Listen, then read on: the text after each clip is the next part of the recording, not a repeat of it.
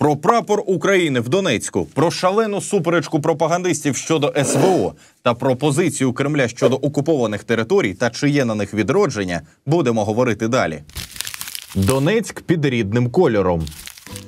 Оце, я розумію, партизани розважалися. Хто ще не бачив раптом, не так давно сили спротиву поставили український прапор на одній з вулиць міста, а фотку опублікували у мережі. І знаєте, майже 10 років, як росіяни окупували Донецьк, а Пушилін і досі не може нічого зробити з партизанами. І оце дивно, бо він же ж цей колишній МММщик. Виходить, що і шахрай з нього такий. Щоб ви розуміли, ця подія настільки збентежила місцеві спецслужби, що вони вже за декілька годин відправили одну таку, знаєте, заряжену жіночку, щоб вона там записала відео, де ніби все по плану, українського стягу ніякого немає, по-по-по. Друзья, всем привет! Сегодня граждане из соседнего не очень дружественного государства пост решили опубликовать. Мол, в центре Донецка флаг украинский повесили. А вот стою, смотрю на прекрасный российский триколор. Наш, красивый, самый лучший. И, в принципе, здесь другого флага-то и быть не может. Фотошоп хорошая штука, но мечтать не вредно. І знаєте, відкрив сторінку цієї мадам і зрозумів, що вона дійсно на фотошопі гарно знається. Бо ось вона у інтернеті, а ось вона в житті. Ну, ефект, як то кажуть, на обличчя. І взагалі, а що вона взяла, що це фотошоп? Може, це Пушилін пішов гуляти по даху з прапором України? Ще не вмерла України. Економічна деградація республік. Чомусь так звана ДНР сумує. Інвестицій немає, грошей немає, розвитку немає. Але постривайте, здається, таки знайшовся той персонаж, який може розставити всі крапки над «і» та пояснити, чому ж так відбувається. Як тільки все вооруженные действия, конфликт будет немного отодвинут от Донецкой Народной Республики, здесь все будет расти на дрожжах. І нарешті ДНР розправить свої крила. Тільки от курка літати не вміє. Тримаю в курсі.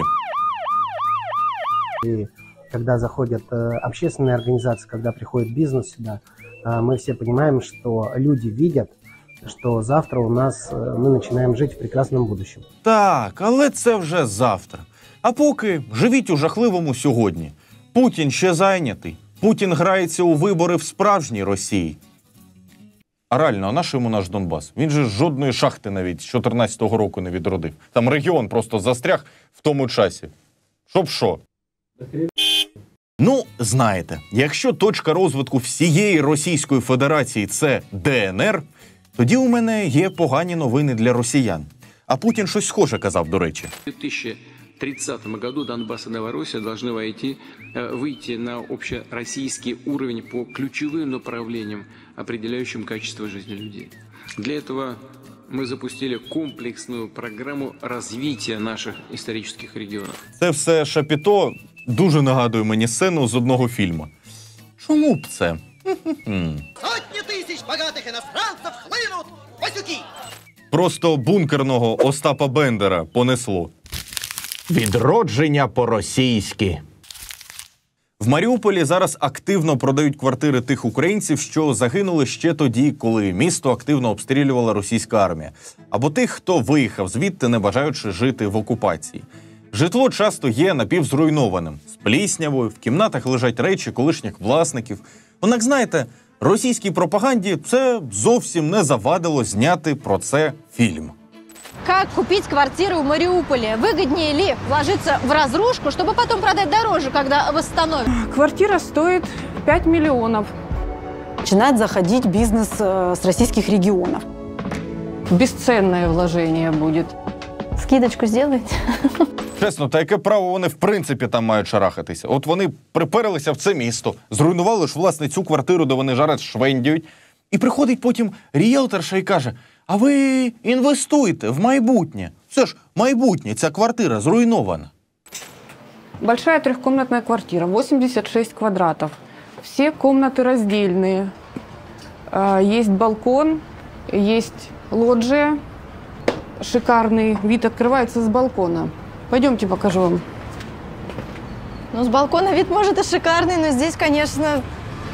Слухай, а на що ти розраховувала, коли припхалася у зруйновану квартиру, де, ймовірно, загинули люди? Эти здания пережили уже не одну войну и, как видите, сохранились. Да, квартира требует вложений, потому что после боевых действий пострадал очень сильно дом. Ну, це просто. Якби росіяни не приперлися в нашу країну, ніяких вложеній і не потрібно було б робити взагалі. Маріуполь мав такий шалений розвиток до війни і реально боляче його таким бачити, який він є зараз. Україна то все відбудує, коли поверне свою територію. Питання лише в тому, коли це станеться. Мы видим, что собственники этой квартиры покидали в спешке, в большой спешке свое жилье, при этом оставив все, и личные вещи, и детские вещи, мы видим и манежек. То есть вернуться сюда и убирать, для некоторых это большая трагедия. Буває, коли приходиш із загарбницькою війною до іншої країни, воюєш там з цивільними, змушуєш їх тікати від російського терору, а потім в квартирі залишається купа речей справжніх власників. І реально, помітьте, росіяни ж навіть не прибрали квартиру. Тобто, аж настільки вони швидко хочуть заробити грошей. Знаєте, коментарі під цим відео відповідні. У людей еще душевные раны от войны не зажили, а эти, как стервятники, сразу явились. Убили владельцев недвижимости. Недвижимость разрушили и продают руины. Мародеры! Ну, мародери вони і є мародери. Але ж Кремль розповідає казки про те, що попит на квартири у цих нових регіонах, ну, прям шалений. Спрос огромный. Жители хотят жить на новых территориях, как и жители существующие, так и жители, которые готовы приехать туда, приехать жить там и работать. Ну, власне, всі емоції можна побачити на обличчі ось цього чоловіка. По ньому, знаєте, так і видно, що він хоче сидіти і слухати цей бред. Так само, як і я. Давайте вже далі. Реальна ціна, так би мовити, звільнених міст. Недобитий зрадник Олег Царьов дав інтерв'ю російському пропагандисту, в якому вирішив прокоментувати те, які ж запити йому надходять від жителів освобожденних територій. Я на разных совещаниях, я сейчас в Москве, общаюсь с разными людьми, достаточно высокими по статусу, спрашивают, как вы оцените то, что происходит в Запорожской и в Херсонской области. Я говорю, а у вас есть вопросы? Говорят, да, у нас есть вопросы, вот хотелось бы, чтобы было лучше. Вы знаете, на контрасте с тем, как проходило в Донецке, Луганске, болезненно, тяжело. Это просто очень хорошо проходят дела в Запорожской, Херсонской області. Прекрасна тактика. Фактично відібрати силою землю, потім отримати скарги на те, що на цій землі погано живеться, але казати людям, та ні, у вас ще не так погано. От на Донбасі в 14-15 роках, от там дійсно було погано, а у вас таке фігня.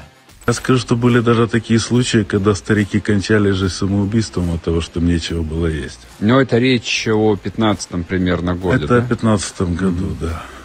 Это страшные случаи, я не буду просто рассказывать. Ой, а чого ж так раптом? А ти давай, розкажи правду про те, як братська Росія морила голодом літніх людей та й взагалі жителів Донбасу. Чого ж ти стулив пельку, чоловіче? Вопрос жилья, хотя они, конечно, это 30-40% обращений. Не обращаются с Бахмута, да? Не обращаются с Северодонецка, где там Мар'їнку освободили, никто туда не обращается. Ди, освободили Мар'їнку, ніхто не обращається. Воно ще й сміється над тим, що російська армія просто повністю стерла з землі Бахмут, Мар'їнку, Северодонецьк. Ну немає там міст, кому там звертатися? Хоча, знаєте, для Росії, напевно, це ключове. Немає людей, значить немає скарг. Немає скарг, немає і проблем. На всех остальных городах мы получим такую же проблему. И, соответственно, это еще и будет таким долгоиграющим негативом внутри общества. Да, вы понимаете как? Им строят дома, и они недовольны. От невдячні. Росія знищила більшу частину міста, вбила їхніх родичів, близьких, друзів, побудувала замість цього 20 будинків. А вони ще й незадоволені. Ох уж ці маріупольці. Від'ємне сальдо головного мозку. Псевдогубернатор окупованої частини Херсонщини Сальдо відчув себе військовим експертом раптом та вирішив розповісти про те, що на лівобережжі Херсонщини у ЗСУ немає жодних успіхів, що там нібито все контролює Росія і що місцеві проти того, щоб туди повернулась Україна. Вся линия фронта, которая проходит по территории Херсонской области, она вся проходит по Днепру. И сейчас все там усилия, которые противник предпринимает, они стратегического успеха как бы даже не предполагают. Вот постоянные его попытки высадки дополнительных вооруженных людей на территорию левого берега, то есть для того, чтобы создать просто картинку и отчитываться перед своими работодателями, у которых он выпрашивает дополнительное оружие и деньги. А зараз ми побачили те, як, власне, Сальдо відзвітував перед своїми роботодавцями, у яких він випрошує гроші.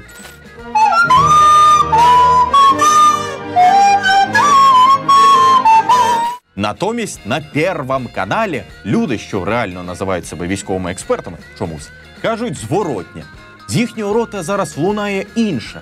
Інше, що, напевно, не дуже приємно чути цьому Сальдо.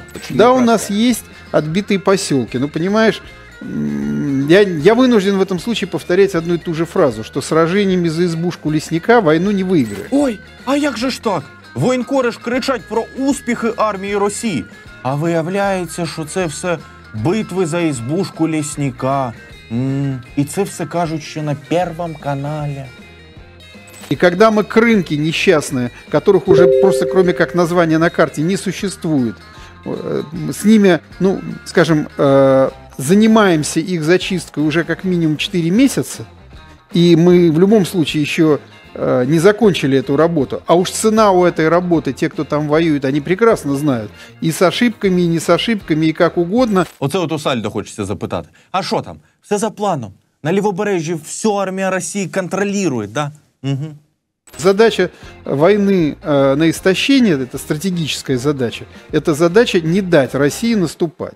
Пока они с ней справляются. Саме так. Тому підтримуємо Сили оборони України, аби така тенденція надалі тільки покращувалася. Це був перший випуск програми «Русський мір». Дякую, що дивилися.